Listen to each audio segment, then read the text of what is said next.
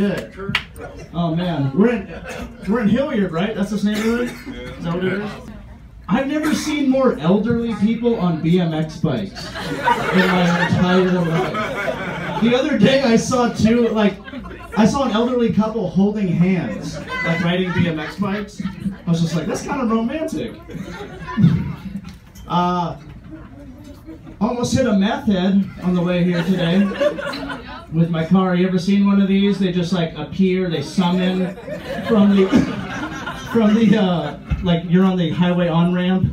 Yeah, they're just like on the oldest mountain bike ever made with like no chain. There's like there's 17 grocery bags on each handlebar. You're like, they're just doing like figure eights. You're just like, how is this guy standing up? I like to call it tweaker balance.